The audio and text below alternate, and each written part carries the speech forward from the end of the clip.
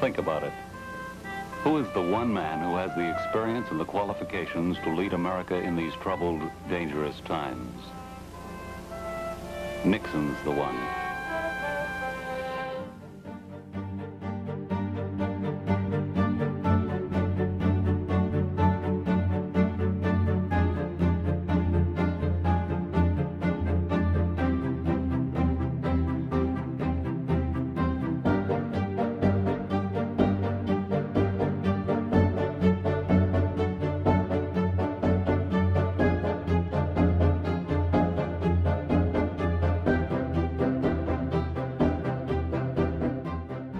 He was under attack constantly, and the liberal media and the liberal elite were constantly after him.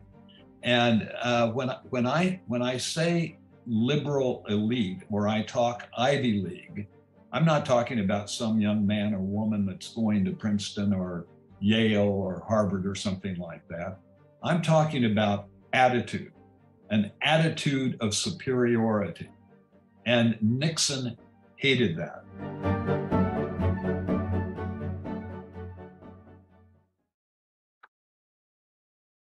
Hello, and welcome to Washington Post Live. I'm Dan Baltz, chief correspondent here at the Post. We're continuing our examination of the 50th anniversary of the Watergate break-in today with two men who were top aides to President Nixon. Dwight Chapin began working for him before he was elected president and served as deputy assistant to the president from 1969 to 1973. Ken Khachigian was a speechwriter for the president and later worked for the president in the post-presidential years. Gentlemen, welcome. Thank you very much for being with us today. Before we get to Watergate, I want to start by asking both of you a little bit about President Nixon himself. Dwight Chapin, what kind of man was Nixon? What kind of president was Nixon? Nixon was an introvert in an extrovert's business. He was incredibly bright. He was a hard worker. His work ethic was unbelievable. He was a patriot, and he believed deeply in America. He did everything in his power to conduct his presidency in a way that would help the American people and that would bring about peace in the world. So he was, in my estimation, an incredible president and a man of great distinction. Ken, how would you answer that? And how would you assess both his strengths and his weaknesses as a politician and as a president? Well, Danny was fascinating. Sitting with him for hours and hours here in San Clemente after his presidency, to hear him talk about, he didn't talk about normal people like you and I did. He talked about Winston Churchill and Nehru and Khrushchev and all the great leaders of the world, Dwight Eisenhower, and he dropped those names like you and I would talk about our neighbors. And so there was an enormous fascination in learning about American history and world history with him. So he had just enormous knowledge of, and he had a great grasp of history. And like Dwight said, he was an extremely hard worker. So that was his great strength, that he brought to the world stage all that background and history that helped him do those enormous negotiations that he did with the strategic arms talks and anti-ballistic missile treaties that he did. And that was his strength. I'd say what weakness he had was probably, like Dwight said, he was an introvert, and he preferred time alone a lot of it. He didn't like to get out. His main hobby was just working. So I don't know that I didn't see all those weaknesses in him that people talked about. I saw a lot of things in him that people didn't see, like one thing I remember about him that people don't know about him was a soft side to him. When Hubert Humphrey was dying back in 1978, I was with him when he placed calls to Hubert Humphrey, and the two great warriors were talking with each other in a sense that this warmth passing between them, it was just extraordinary, Dan. You couldn't believe it. Ken, how would you compare him with the man who you helped elect and work for in 1980, Ronald Reagan? What compare Nixon and Reagan? They're two wholly different people. Nixon loved politics. He loved the rough and tumble of politics. He loved the back and forth. He loved the minutia of politics, whereas Reagan was a hard worker, but Reagan would prefer time at the ranch and cutting wood and when his time off. But Nixon would love to go to Camp David and study about the next campaign or study about politics, and they were just wholly different ways of looking at each other. When Reagan was running for president, Nixon would call me and give me ideas about how Reagan could run the campaign. I don't think Reagan ever thought about the minutia of politics or about when he was out of office of calling other political figures and giving them advice. But still, they were both competitive, actually. Reagan was more competitive than people think. And there was a side to Reagan that the people didn't know about. He could be hard-hitting that people never knew.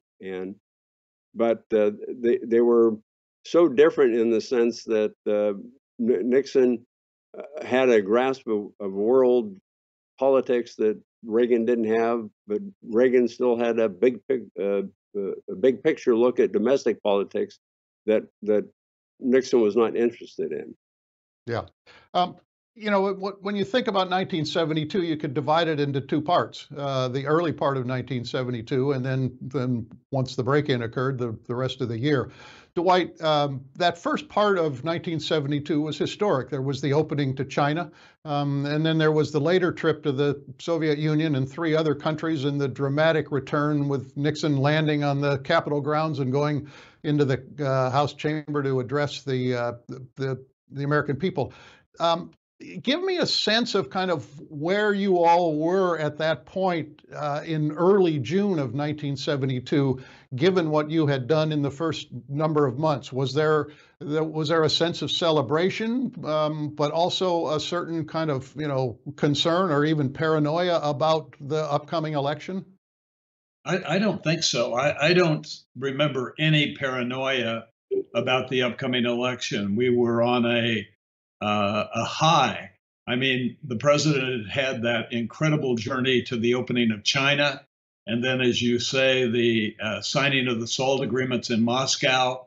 And it was I personally thought I had seen kind of a transition from being president to his being world statesman. I mean, these journeys were not only focused on by America and by the American media, but around the world, he was taking on a certain aura that just it was a real high. And when he went into the Congress that night that we got back from the Moscow trip and the helicopter landed at the Capitol, I mean, it was a thunderous ovation in there. And as you say, it is kind of a line of demarcation from the fact that Watergate happened just a few weeks later.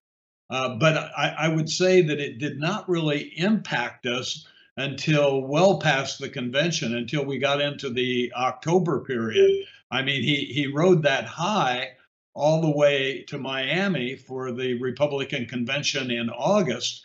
And then, of course, as you know, he had this incredible landslide, 18 million votes, carried every state except Massachusetts and the District of Columbia. So, I mean, the power of the apex that he had risen to stayed with him right on through the election, and then it was the post-election when it really started getting messy. Ken, I think you were at the campaign for a part of that period. What was the sense inside the campaign? I mean, we know now from from everything that came out in Watergate that there was certainly an effort to damage Democratic opponents. So, what was going on in the campaign, and how were you all assessing things? You're talking about the '72 campaign? Yeah, the '72 campaign. Well, originally, obviously, we thought Muskie was the biggest threat, and we made every effort initially to weaken Muskie, and we within the campaign we thought that Muskie was going to be the big strength in the campaign. Of course, he faltered early in New Hampshire, and then McGovern had this great support among the liberals in the party, and there was a great insurgency, and then McGovern emerged, and but he turned out. Ken, could I just interrupt for just one note? I mean, he faltered in part because of the Canuck letter that had been written by Ken Clausen, who was in the White House Communications Office. Did you all know? Did you all know anything about that? Well, Clausen claimed to have written it, but he actually did not, Dan. He first claimed to have written it. I think he was trying to impress Marilyn Berger, one of your colleagues at the Washington Post, but he later reneged and say that he didn't. And despite all the efforts they made to try to pin it on the White House, the special prosecutors were never able to pin that on anybody, actually. So nobody was ever charged from the Nixon side of the campaign with writing the Canuck letter. So that's one of the great mysteries of Watergate, that nobody ever figured out who wrote the Canuck letter. But who knows where it came from? Maybe it was written by Bill Loeb. Who knows? But anyway, Muskie faltered, and McGovern emerged. But I don't think we really thought there was any big threats. It was just going to be a hard bitten campaign.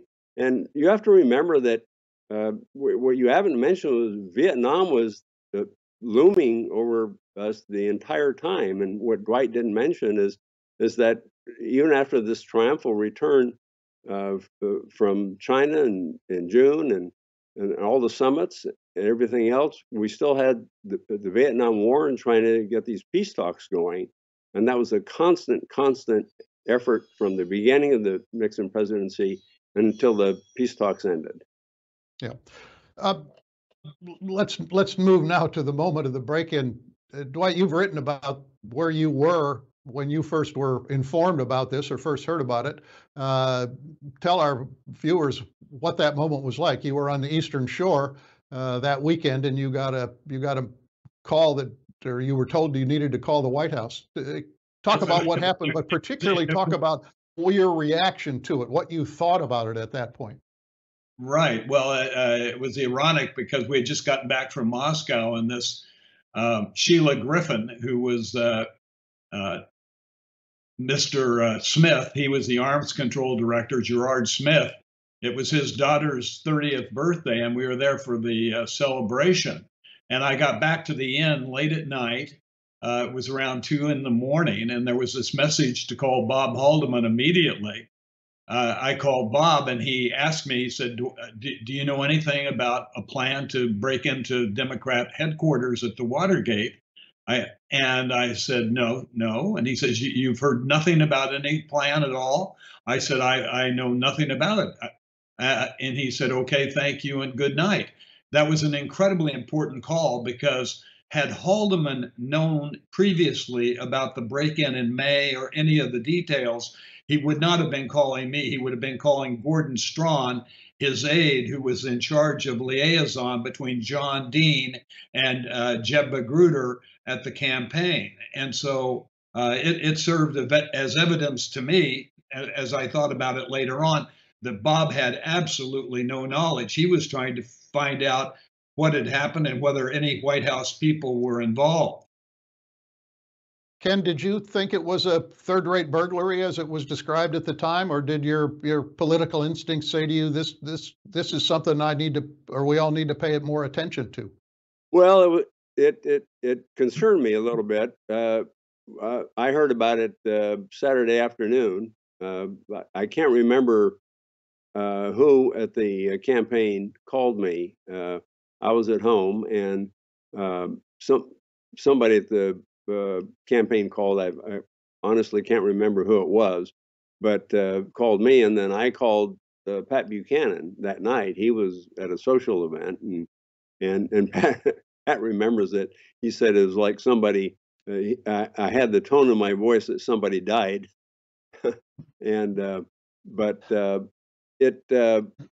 yeah, there was a concern that it might have been something that could have been connected to our campaign or not, but who knew? It was we didn't know about it until the days unfolded, and word started to come out that there may have been some connection to the campaign, and of course, then I did have some concerns. Yeah, I think Dwight, it's important. And could yeah, I just go ahead. inject that from the very outset? I think in that one of the first calls that the president made to Bob Haldeman, the chief of staff, was the question of, was there anybody at the White House involved? And the answer was an emphatic no. There was no one at the White House involved as far as Bob Haldeman knew and as far as the president knew. And we now know from the documents that are present, and I covered this very clearly in my book, we know that John Dean met with Gordon Liddy on the Monday after the break-in. John Dean asked Liddy who else at the White House knew.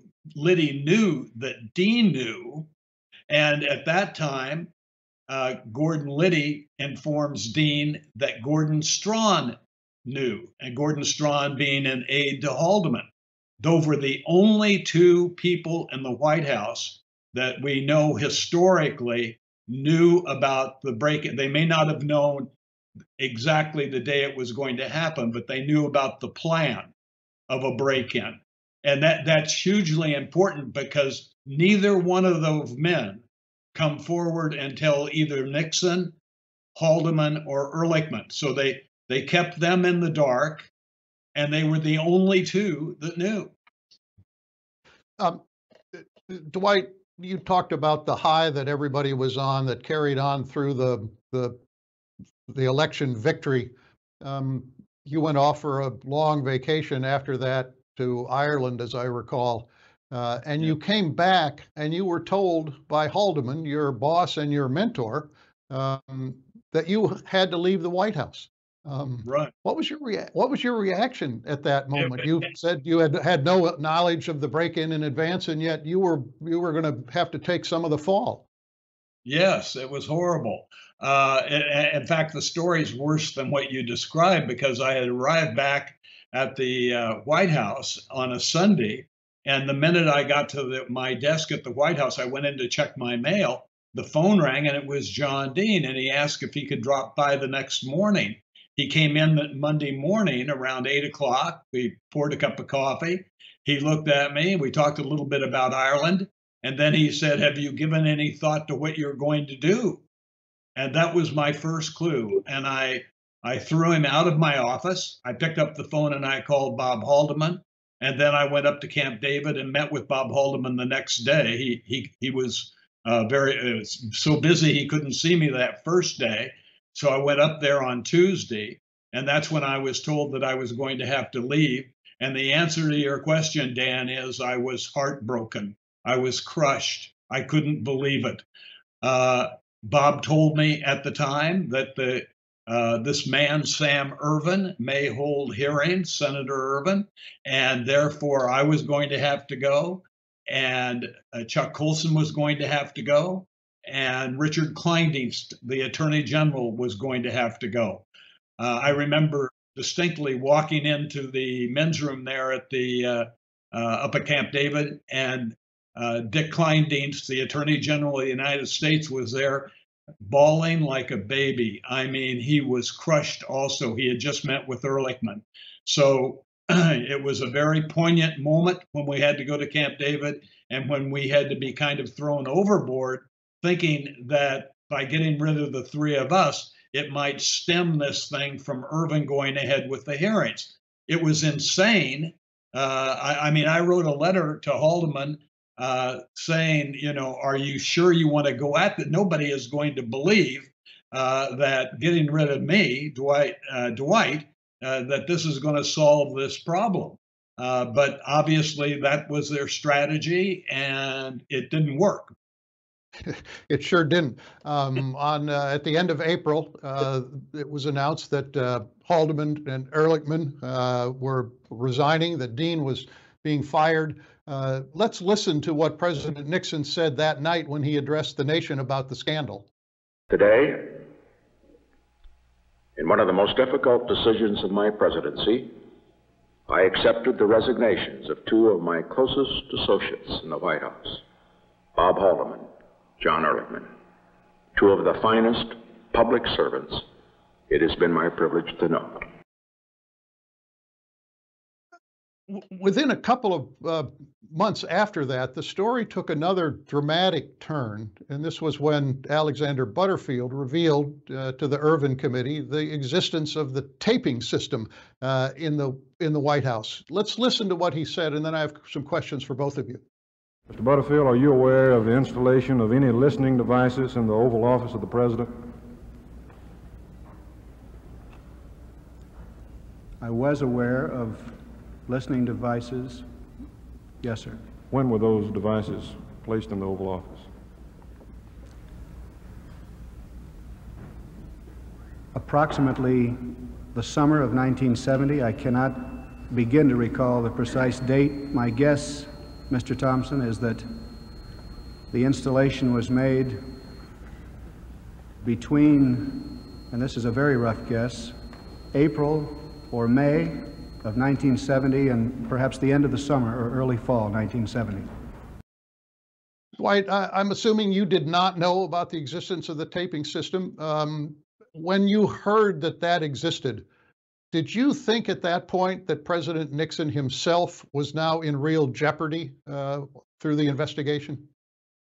I was stunned. I had no idea, Dan, that the taping mechanism was in place.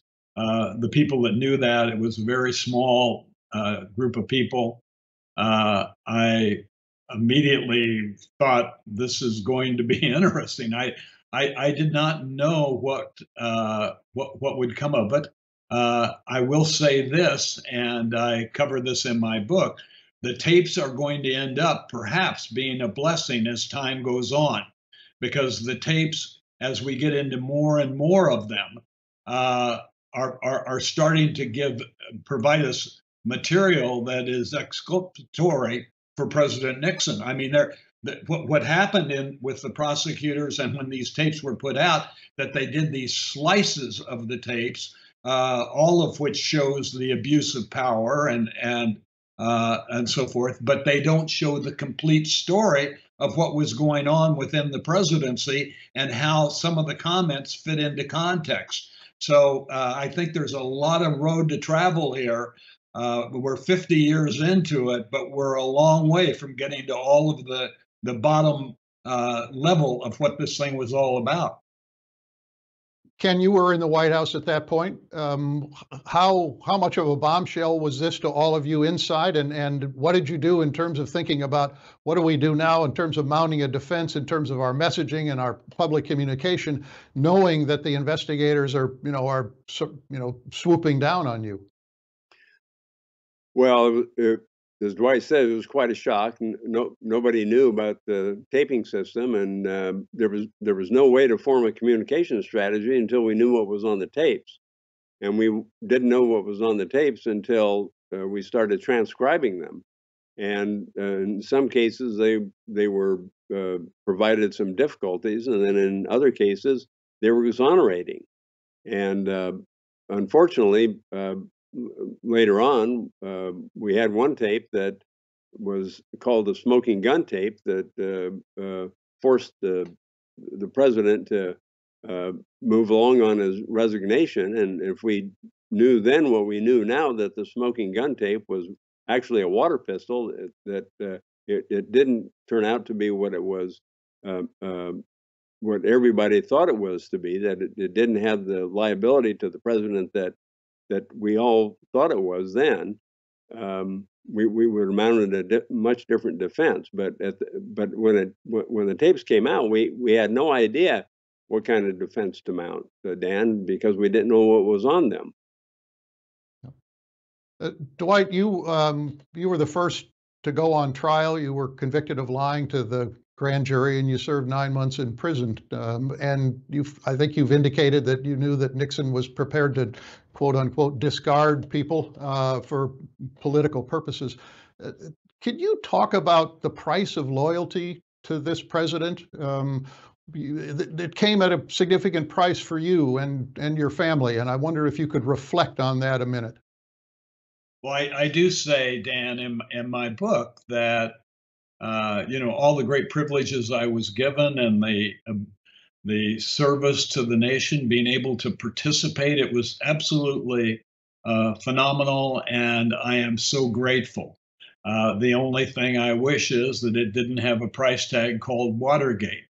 I have remained loyal to President Nixon. I understand that if you're going to be playing in that league, so to speak, that you've got to take the lumps along with the good things that come along. I had made a mistake. I did not, in my opinion, lie to the grand jury. I know what the intent was in my heart.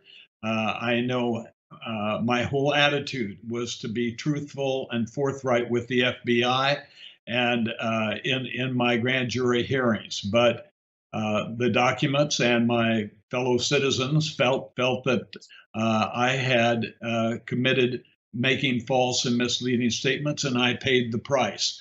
The price was hard. Going to prison was incredibly difficult, but something that one can overcome. I think, if nothing else, my story proves that you can bounce back off of these things. But it was a difficult period for me, and I put it into the perspective this way. Eddie Carlson, who was the chairman of United Airlines, where I had been working before I had to leave to take care of this legal obligation, he said, "Dwight, you got to understand you're a political football." President Nixon, toward the end of his life, talked about Watergate being his last campaign. He knew it was all political. He did not act in a criminal way, and he viewed it as a political event. I viewed it always as a political event. I never viewed myself as a criminal or having done criminal activities. This was the Democratic Party, particularly the Kennedy wing of the party. It was the media, as I described in the clip that you showed at the start of the show. This was an effort to bring down Richard Nixon. Did he help make that happen? He sure did. I mean, there's no question about that. Foolish mistakes were made. But at the bottom line, the denominator on this is that it was a political event. Well, it was a political event, but it was also a series of actions, a number of them illegal, that we know that took place. Ken, I want to ask you the last question, and that is, Richard Nixon was a smart politician, and as you both have described, a very smart man. But in one way or another, his instincts let him down in the Watergate scandal. What happened? What happened to Nixon that he misplayed it in the ways that he did? Well, he made the mistake of not getting in front of it to begin with, Dan. He said after the presidency that he needed to get out front right away, and that he didn't do that, and so he misled himself at the outset, and he didn't get out in front right away, and that was his real mistake. And so he paid the price for it. But afterwards, he brought back, he restored his life after the presidency. I give him credit for that. And, he gave back to the country and to the world. He wrote 8 best-selling books after he left the presidency. He advised other presidents. He advised President Reagan. He advised him in his 2 presidential campaigns. He advised President Clinton. And, I think the world would be better off if he was around today advising President Biden, very frankly. All right. Well, he did have a very active post-presidency, and but obviously Watergate is the thing that many people or most will remember him for.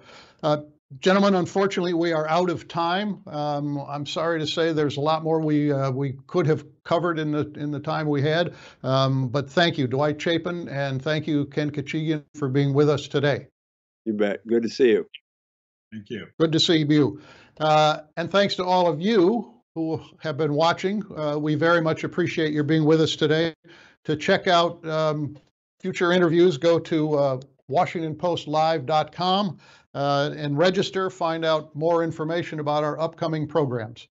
Again, I'm Dan Baltz with the Washington Post. Thanks again for being with us.